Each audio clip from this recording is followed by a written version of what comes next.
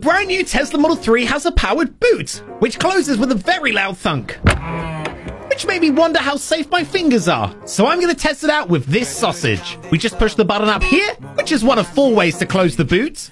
And... oh no! It's completely sliced it in half. But as they say, the second time's the charm. So, putting it on the bottom, let's see if it's any safer down here. And let's close that boot, which you can also do through the app and the screen in the car. And it isn't. Oh no.